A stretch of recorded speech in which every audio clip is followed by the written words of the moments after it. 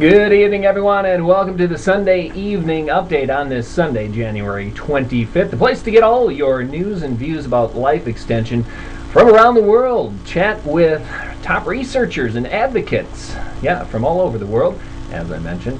This program is brought to you by the Immortality Institute. I'm your host, Justin Lowe. It's also the greenest, most environmentally friendly broadcast on Ustream, with the studio lit exclusively by LED lighting. Yes, and our guest tonight is Dr. Josh Mitteldorf. I would classify him, I guess, currently as an evolutionary biologist, although he has done many things in the past.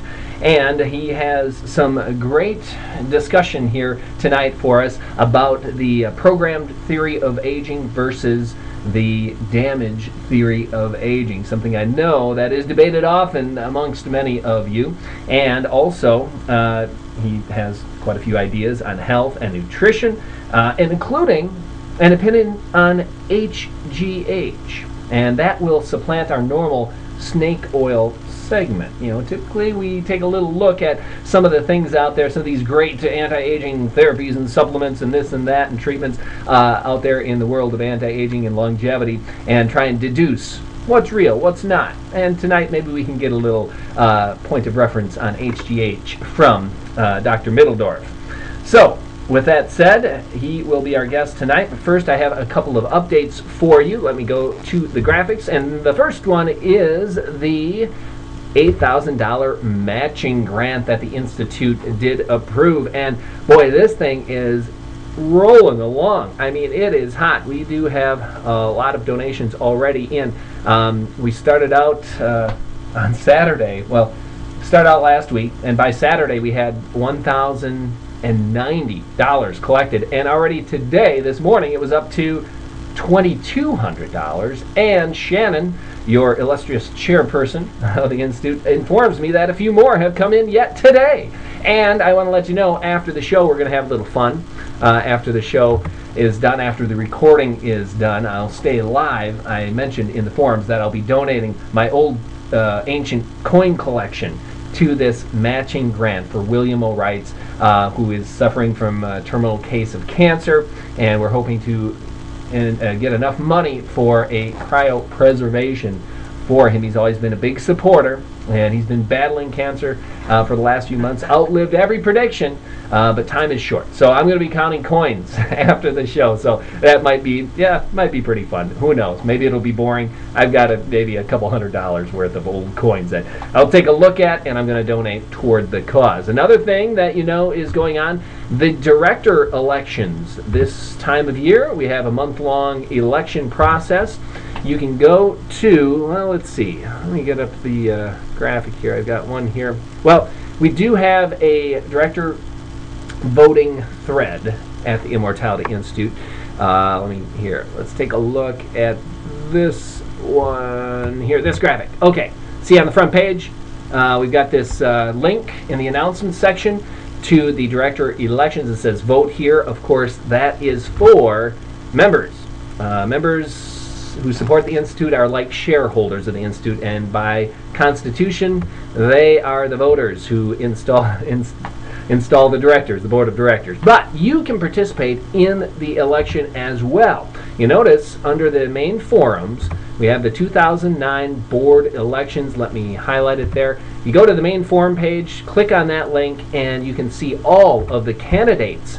They each have a separate thread that they espouse their positions in, and you can ask questions of them, voice your support. Anyone, not just members, but anyone can take part in the process. So check that out. We've got 7 people looking to fill 4 different board seats, and the election ends on February 8th. So there you go, the updates for tonight. Now I want to get into our interview, since I know that's what so many of you are here for, to hear Dr. Josh Mitteldorf. I want to welcome Josh to the show at this point.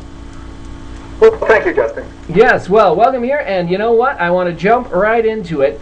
The main point that everyone's been waiting to hear about, and that is the program theory of aging versus the damage theory of aging. Now, obviously, Aubrey de Grey has gotten a lot of attention and headlines over the last 4 or 5 years regarding the damage theory of aging and his SENS therapies, his proposed therapies to combat aging.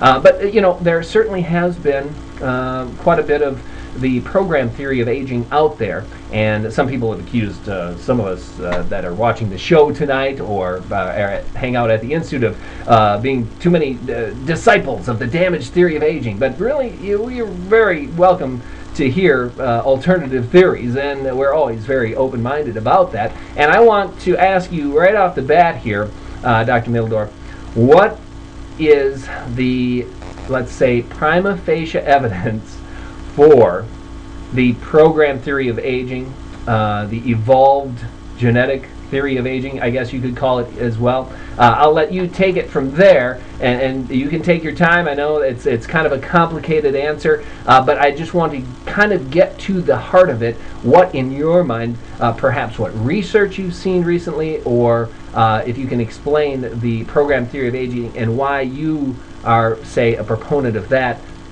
to a greater extent than the damage theory of aging. Well, this is my work, so we can talk about it as much as you like. I'm going to give you 5 points. 5 points. Okay. A summary, and we'll go back and go into depth in each of them as you like, or as your listeners like. Sure. Let's do the summary first. Start with what got me hooked on this field. It was about 12 years ago when I first learned about caloric restriction. Aging is avoidable.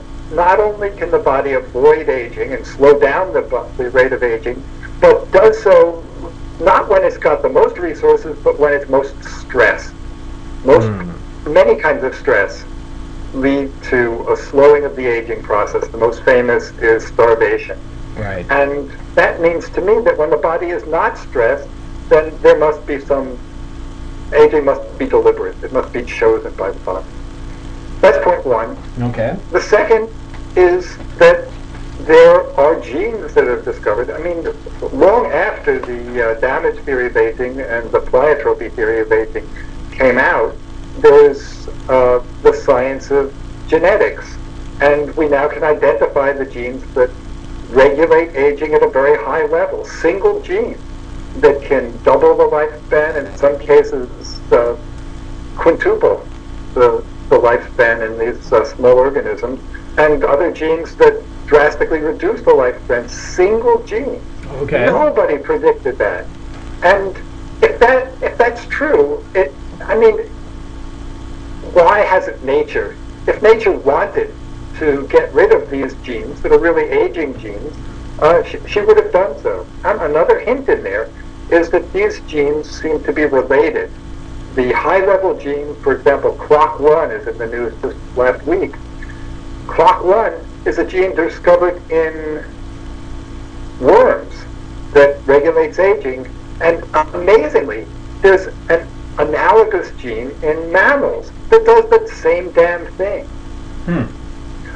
Any gene that's been preserved like that, presumably since the dawn of eukaryotic life 500 million years ago, every gene that's preserved like that has a function. It's there for a reason. It's not an accident. It's not damage. That's point two. Point three. All of the theories of aging, the evolutionary theories of aging, are based on the idea that, well, aging doesn't cost much in the wild. It doesn't really lower your fitness very much. And this was a theoretical idea that came out. It was due to Mitteldorf in 1952, the book that really started the current thinking about aging in the evolutionary field was written by Mitteldorf in 1952. And at the time, no experiments had been done, but he speculated that aging doesn't cost very much in the wild because most animals die before they get to the age at which aging